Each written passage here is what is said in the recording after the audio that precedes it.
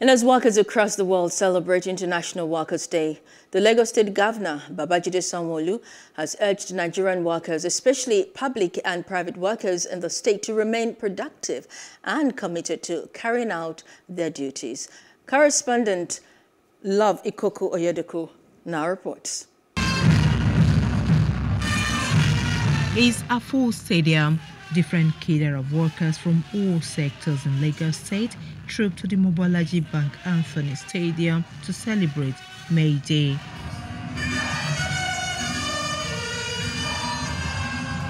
The arrival of Governor Babajide Sanwo-Olu set the tone for the event.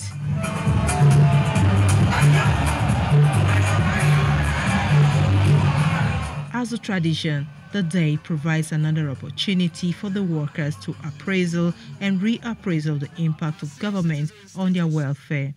We commend the Lagos State government under the leadership of Mr. Governor for prioritizing the welfare of workers at all times, particularly Mr. Governor, sir.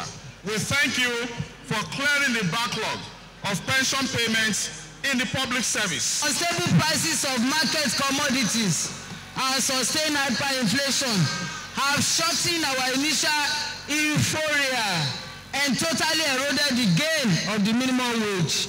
Mr. Governor, sir, like the parabolic Oliver twist, we would like to have a parley with you, sir, on the ways to cushion the effect of this adverse economic condition. The union leaders called on Sanwo-Olu to quickly address the increased cases of robberies, activate Mr. President's order on local government autonomy and ratification, and the domestication of the ILO Convention number 190. Many have been robbed of their personal effect while in traffic, to work or back home, or brazenly kidnapped. This has been worsened by raging police brutality and extortion arrests, in which some workers have been arrested, detained, and even killed extrajudicially on trump-up charges. This has made the world of work a very difficult place and offered a peep through a narrow window, leading to the gigantic call of possible surge of criminality in the country. This must be quickly addressed before spiraling out of control, most especially in Lagos. Goodwill message from the Minister of Labour and Productivity, Chris Ingige, almost threw the workers off guard.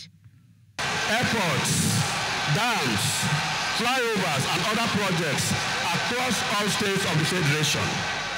In addition, GP per capita. The governor seems to rescue the moment as a mass podium.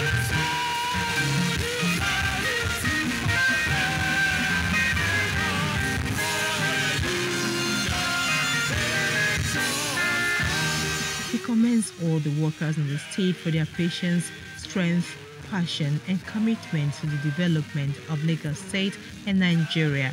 Our development agenda is anchored on the existence of a skillful, productive, competitive and adaptive human resource base.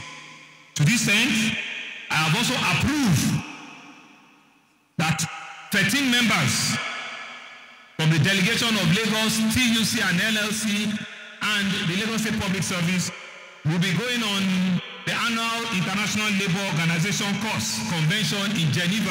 Highlights of the day is a traditional march past by the workers.